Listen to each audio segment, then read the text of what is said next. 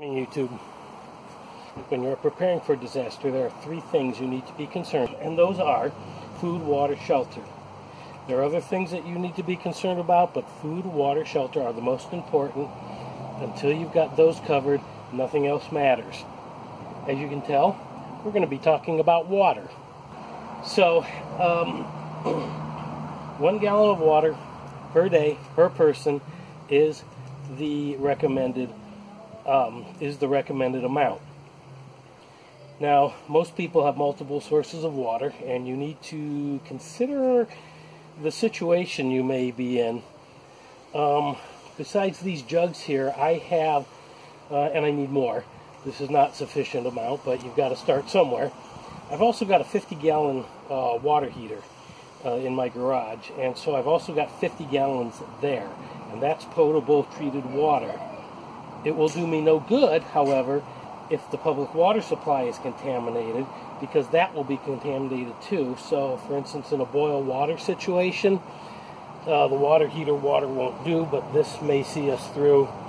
I've also got, let me just swing the camera around here, I've got these rain barrels over here. Can't tilt up. But the rain barrels also provide about 150 gallons of water as well.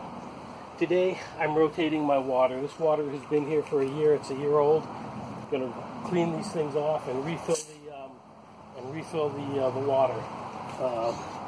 So first thing you do,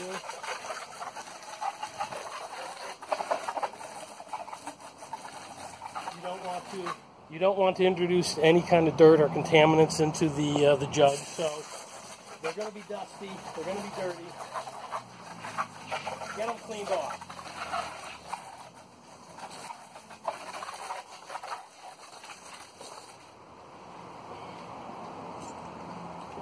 Spraying them off ain't enough. Get a car wash sponge and sponge them off. Get them good and clean.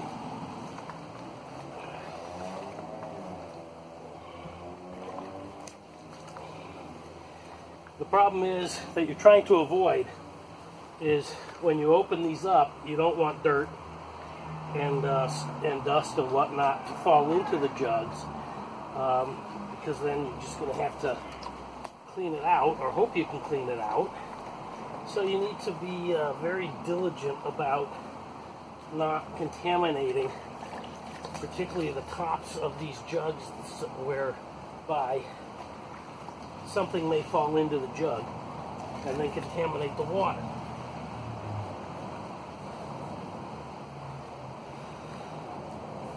Now, some of you may be looking at the jugs and saying, you should keep your water in that? Yeah, I do. There are a lot of things you can keep water in. There's a lot of things you don't want to keep your water in.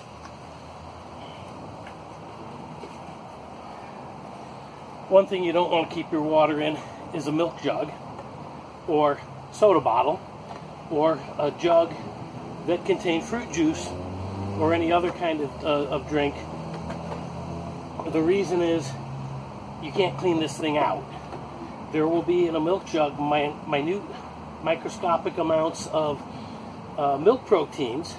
So if you fill this with water and try to keep it, the milk proteins will be food for microscopic organisms in the water, and the water will become contaminated, unfit to drink very quickly. Same thing with a soda bottle. It's got microscopic amount of the soda, in particular the high fructose corn syrup in here. You just cannot clean it out completely, and that will also feed microscopic organisms as well. So nothing that contains soda or milk. Alrighty, now that we got that out of the way, let's open up the water. Your old water coming at you. You can see I'm throwing the lids into here. We want to we don't want to just throw them on the ground or throw them onto something. We want to, again, maintain sanitation on these lids, because if I threw this on the ground and then capped the water with it, I could be introducing dirt and other contaminants to the water. You can buy jugs that are specifically designed to hold water. If you're, however, short of income, and I'm trying to do these videos with an eye to people who may be on a limited income and can't afford to buy a whole bunch of 4-gallon, 5-gallon water jugs to store the amount of water they need. That could easily get into $100 or more bucks. But if you got a cat, or in my case, my sister-in-law has a cat and buys kitty litter in these big jugs, hey, pretty good thing to store water in, actually. Kitty litter is just clay, and it washes out very well, and it works quite well. So let's check the water. One of the things you want to do, particularly if you're doing this, is to judge how well you're doing storing your water. And you can look at that, nice and clear. Give it a sniff. Make sure no funky odors. Don't drink it, but give it a taste.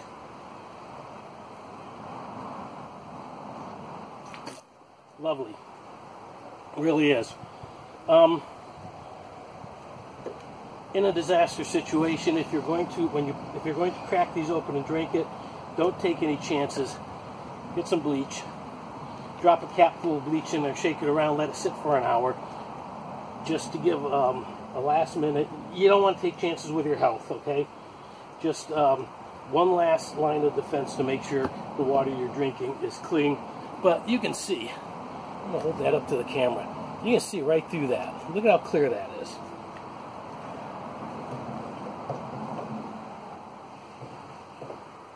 Don't like wasting my water, so I poured it into the rain barrel.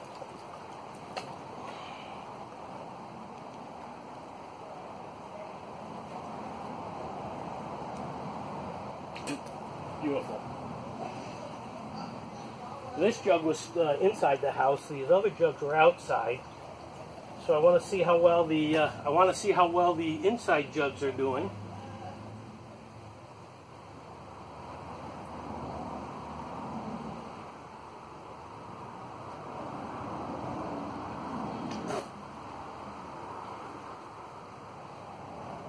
Also very good. All right. I think we've proven that our water stored quite well. Time to empty these.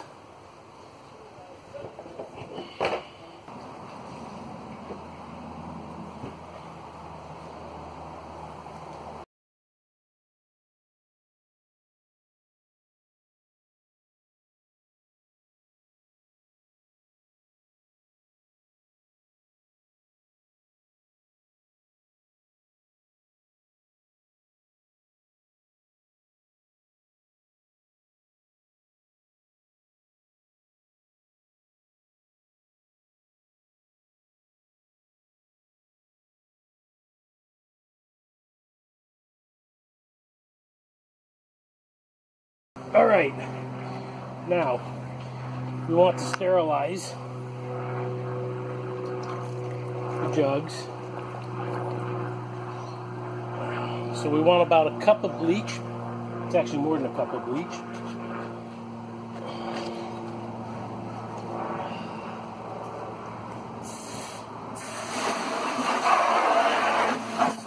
Put about a gallon of water.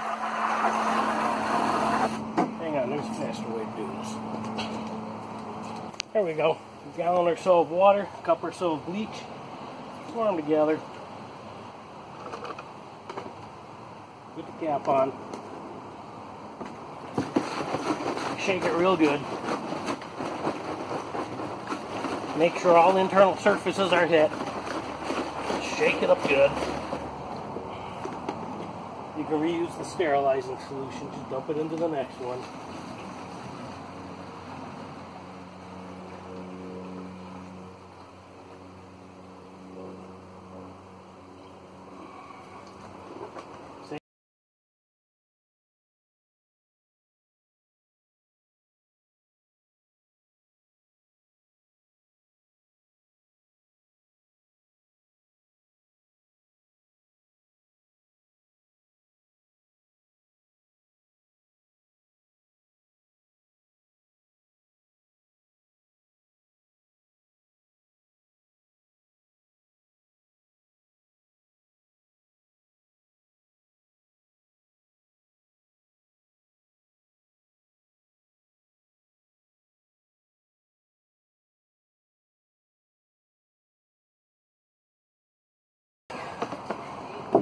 We're going to pour some of the sterilizing solution into this container with the lids.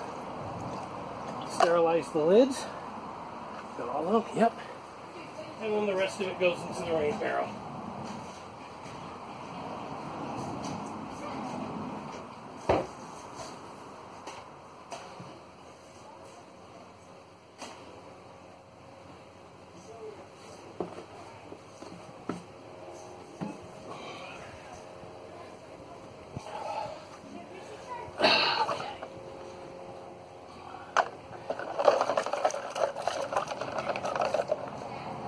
Alrighty.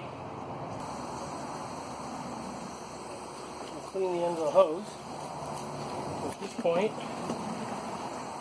in a second, you don't want to go sticking the hose straight in here. You want to maintain an air gap. The reason I let the water overflow is because it rinses the, as you can see, I'm starting to get bits of grass. And by letting it overflow, I rinse the rim of the opening of the jug. Now this is city water. It's been treated, cleaned, chlorinated. So there's nothing else I need to do with this water. If you're on a well and you're doing this with well water, then you may want to throw some extra chlorine into the water after you've done this. But the fact that we did not rinse the sterilizing solution out of the jugs means that there's chlorine in there already. So this is going to keep the water plenty sterilized, and you should be able to store it. Like I said, this is year-old water, and when I opened this up, it's you saw how clear it was, and I was ready to drink it. So it stores it quite well. This one's going to take a little longer to fill. Look at this bug. Chase the bugs off the damn thing.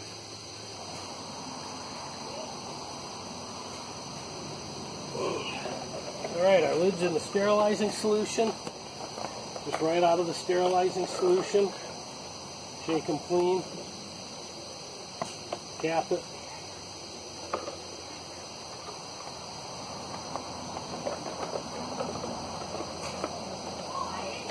Again, once you get it out of the sterilizing solution, don't touch the inside of the lids.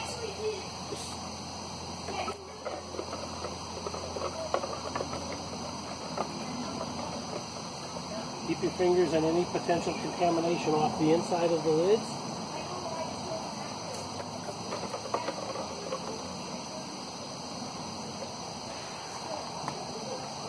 There we go. Last one. The rest of this, yep, into the rain barrel. Alrighty, and that's it. So these are kitty litter containers. You know, if you're short on cash, if you're in a low income situation, no judgment, we've all been there, okay? But if you're in a low income situation, you don't need to have a lot of money in order to be prepared for any eventuality. You don't have to go spend, you know, 10, 12 bucks on a water storage container or anything like that. If you got a friend with a cat, find out what they use for kitty litter. Send them down to the big box store or Costco or the warehouse club and ask them to start buying their kitty litter in these jugs and pass the jugs on to you. Tell them to keep a few of the jugs for their own use. After all, you want your friends to be prepared for any eventuality. So that's it. One more thing real quick. Once you get your water jugs full, you need to find a place to store them. You want to find a dark, cool location without direct sunlight. You don't want them to be hit by direct sunlight. That will start getting nasties growing in them. Your garage might be a good place. So any place where you're not going to get light, you're not going to heat the water up, both of those encourage the growth of nastiness, microorganisms basically, that will make you sick if you try to drink the water. Thanks for watching. Subscribe if you want to see more videos like that. I've also got gardening videos as well. I'll be doing some other things in the future as well. So share it if you know somebody who might find this information useful, and hit the like button. That helps me with YouTube as well. So thanks for watching. Be prepared.